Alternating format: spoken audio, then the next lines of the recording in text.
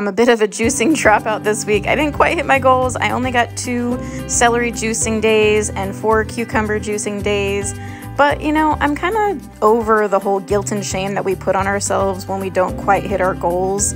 A lot of times this happens and we just stop. We stop trying because it's easier to not let ourselves down than to keep going after our goals and not quite always hitting the goal every single time. So a lot of people have asked me why I do this. This is helping a lot with my inflammation. It's helping heal my thyroid. It really helps with hydration. So I went to Costco. You guys saw me get a whole bunch of celery and cucumber. So I am ready to hit the ground running this week and stay accountable to you guys. In the past, I probably would have just not even updated you guys, but I really want to stay accountable and be a woman of my word and really show the ups and downs and that it's okay to not always hit the goal, but to keep trying.